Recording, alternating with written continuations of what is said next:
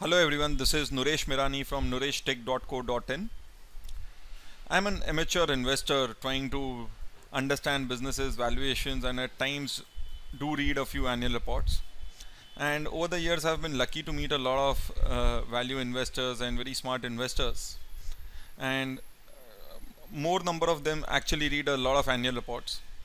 I know some people who almost read 500, 600 annual reports a year. There are and that too some of them actually go back almost 5-10 years of the annual reports.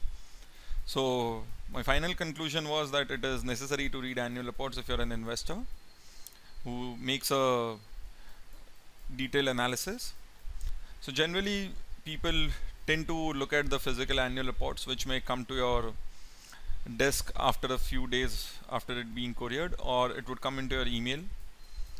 Now you cannot get access to all the annual reports if you're not a shareholder. So a simple hack which a lot of analysts do is have one share of almost 400-500 companies which they track, so that they get the physical annual report or the email. Now one of the bigger tasks was to read an annual report, and how do you store it? Because the best way you can do reading is read, then you have to retrieve it and remember when there is a need. So the big problem is storing of annual reports. I know some people had a whole stack wherein it was sorted alphabetically.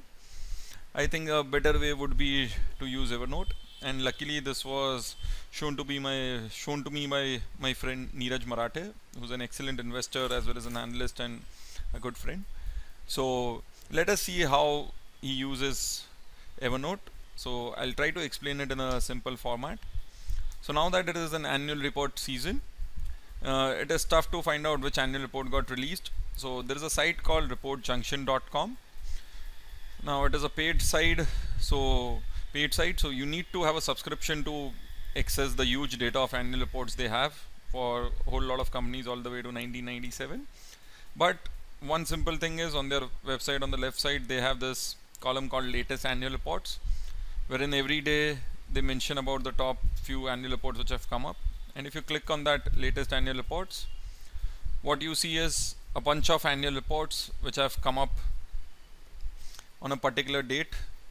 So in this basis you can actually know which annual report has come out. So every morning this is what I do to find out if an annual report has come out for any of my stock holdings.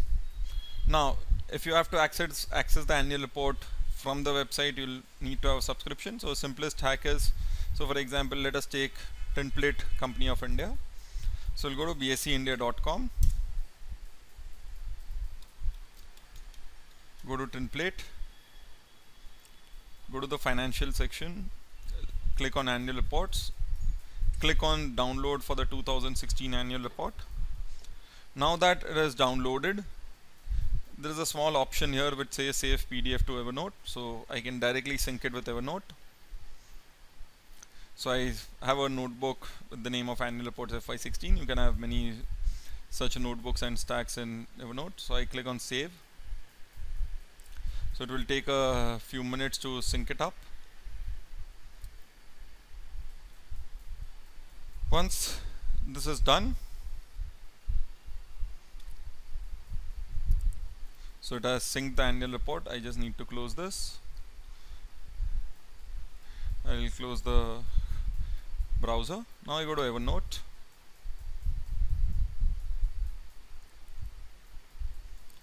I'll hit on sync so that it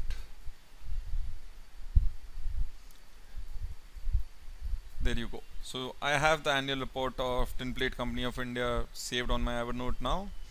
So now I click on this, I open the annual report. So if you see, it is almost 123 pages, and that's the reason a lot of us are lazy to go through the annual reports. Now you can open it in a Evernote PDF reader. Then comes the excellent tool which is called as Annotate PDF. So there is no recommendation on Tinplate Company of India from my side. It is just the random one which came up on Report Junction today, the first name. So let us click on Annotate. Now I click on Annotate. Now what I can do is I can scroll through. It has a lot of tools wherein I can use the arrow mark, the text, add shapes, add stamps to your image, draw on your image, select the color, select the size. So for example, in this case I need to note down. So I'll go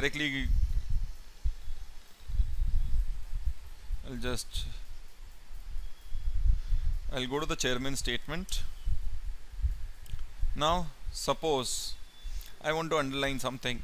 So for example, I just see a random word here called say stress, which all of us are in. So I just underline this. In India we'll say microeconomic. Every annual report has a lot of macroeconomics. I don't know why. So moment I underline this, so I've made an underlining here. Now for example, I need to underline this. Maybe if I have a view why only 20%, so I can put a text here, right? So I've made a marking here. Now there are performance highlights here. So suppose I see something unusual and I need to make an arrow here as to how the PAT has increased or etc. So I can just make an arrow, say make a comment, find out why, and subsequently I can keep doing a lot of numbers etc. all through the annual report. So if I keep going down, there are various pages which I can look into.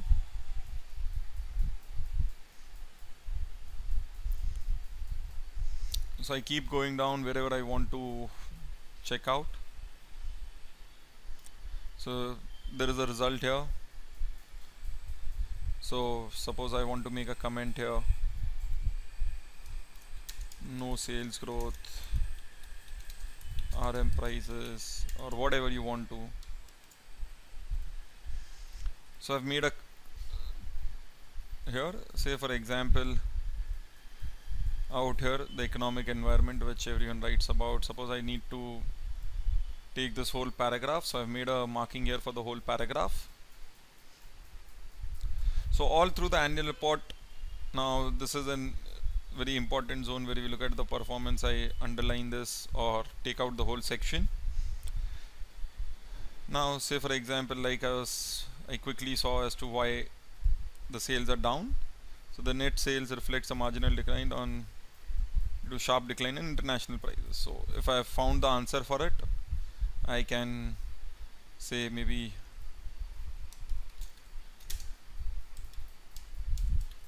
make another comment here. So these are just random quick comments. This is not the way to read an annual report. I am not the best guy to teach you that. So now that I've made all this annual report, I can go through the whole 123 pages, make a note. Now what happens is I click on file, save and exit. Now this is closed. This is the best part about reading an annual report on Evernote. Now what happens in this case is I might have gone through the whole 120 pages, but there are few pages which I believe are important and where there is something written which is something which I would want to look back when I'm looking at a previous year annual report, or maybe sometime 2 quarters later I'm looking at the results. So in this case what happens is it marks down how many annotations and 5 pages, so it will pull out that particular area of the annual report. So you have a nice summary of what you've done. Now you can save the attachment. So what I do is I go to file, save attachments, go to D, go to my annual reports folder and say save it. So moment I do this, it gets saved into my computer. So I go to local disk D, annual reports. This is because the number it has been given by BSc to the annual report. So when I double click and open, so if you notice what happens is I get a PDF. Now this PDF can be shared with everyone, those who do not even have Evernote installed on their system. So once you've made the PDF, it can be shared. So I hope you've got the simple aspect of using Evernote to annotate and read annual reports. So if this has helped you, as a favor, what I would suggest is if you read an annual report, make such annotations. You can mail me on NooreshTech@analyseindia.com. It will help me learn more about analyzing an annual report. Thanks a lot.